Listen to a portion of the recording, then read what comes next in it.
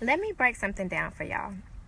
When God says it's time for you to evolve, even when you don't want to, you'll have no choice but to accept it, because it'll come to a point when you just won't relate to people, places, or things anymore. And those people, places, or things ain't gonna relate to you.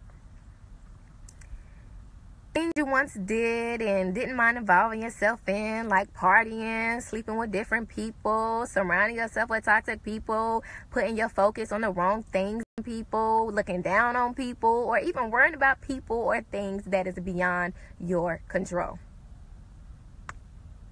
These are simply going to be things that you're not going to relate to anymore. Your body, your mind, and your spirit is going to reject it until you force yourself to be alone in a state of solitude. And don't worry, God ain't going to leave you guessing and wondering if it's your time to evolve. He'll send you signs that it's time to slow down, quiet your mind, and work on yourself. And some of these signs may or may not include going through a breakup, experiencing constant physical, mental, or emotional exhaustion, having negative or hurtful people leave out your life, experiencing the feeling of just feeling lost and having no purpose, or the awareness that you've been repeating the same friendship and relationship mistakes for years, or just the persistent frustration and lack of peace in your life. And you have to pay attention to your energy in these situations, because it's God giving you a hint of who you should embrace or who you should evolve from. Understand that protecting your energy and focusing on your growth is nothing personal. And letting go of negative people or activities, it isn't saying, I hate you or I hate that. It's simply saying, I love me.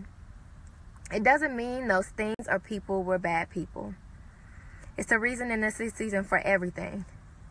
Maybe their reason for being in your life was to teach you something in that season. And their season may be up sooner or later than you think, and that's fine. Recognize their purpose, be grateful it was revealed through them to you, and move from them if that's what's being called for you to do during your evolution. And trust, there are going to be people who will not understand your self-evolution, and they're going to feel like that they weren't a part of your problem. Don't expect them to. Your evolution and your grind to a better you was revealed to you.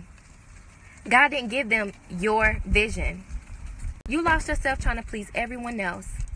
Now it's time to lose everyone else to find yourself. Evolve, my people. Evolve.